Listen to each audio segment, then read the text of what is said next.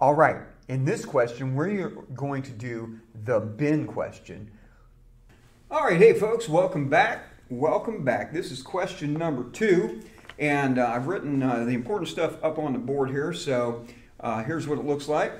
So it says, a developer is going to build a 4-story building that will house storage bins.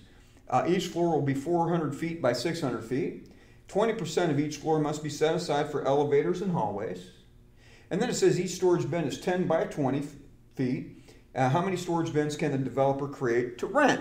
All right, so this isn't real super difficult. By the way, they've been asking this question on that test forever. I took my first real estate exam in 1987, and this type of question was on the question on that exam back then. So this question has been around a long time, folks. All right, so a couple things to look at. If you look at it from an outside standpoint, it's going to be a building, 4 stories. All right, so I've got that written down. I got 4 stories. And then it says each floor is going to be 400 by 600. So I'm going to take the 400 by 600 and I'm going to find out how many square feet do I have to work with. And let's see, so that's going to be 400 by 600, and that's 240,000 square feet. So there we go.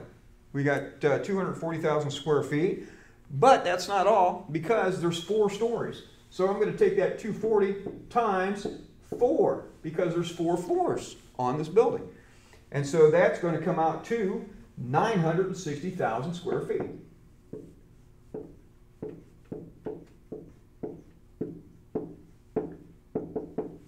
So now if you just had this building with no elevators or anything taking up any other space, you've got 960,000 square feet total.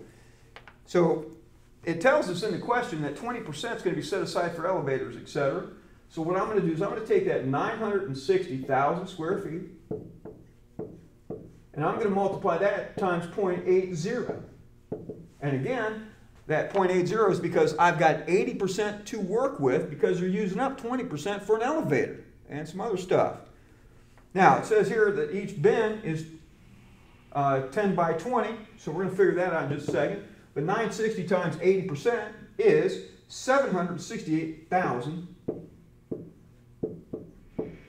square feet. So that's how many square feet I got to use. All right. So these storage bins are 10 by 20. So that comes out to 200 square feet. So each one of these is 200 square feet. So we've got these bins are 200 square feet. We've got 768,000 square feet to work with. So what I'm going to do now is I'm going to take that 768,000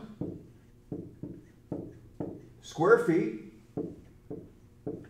and I'm going to divide that, because I need to find out how many I can get in this 768,000 square feet. I'm going to divide that by 200, which will give me 3,840 bins. All right, now folks, that's the bin question. There's a good chance that you might see that on your state exam. Real good chance. They love to ask this kind of question. So again, you take what they give you, take everything they give you, what they're asking, and work it that way.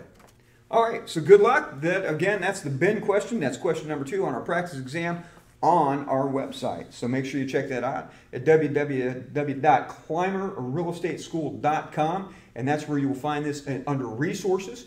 And good luck and enjoy